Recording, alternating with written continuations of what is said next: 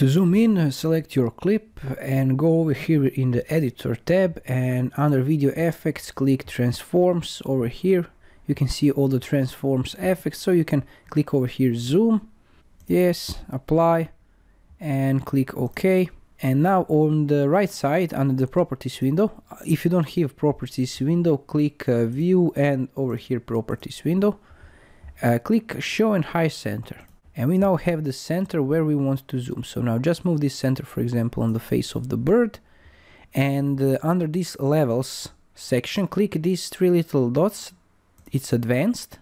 And you will get this section that you can make a zoom. You can change the different trajectory and so on. So just play with the... You can double click it and choose the zoom option, and for example, let's say we want to zoom over here and reduce the zoom, just double click it on the and like this. And now if I go to the video, I click play, and the zoom will occur on the face of the bird and it will zoom out.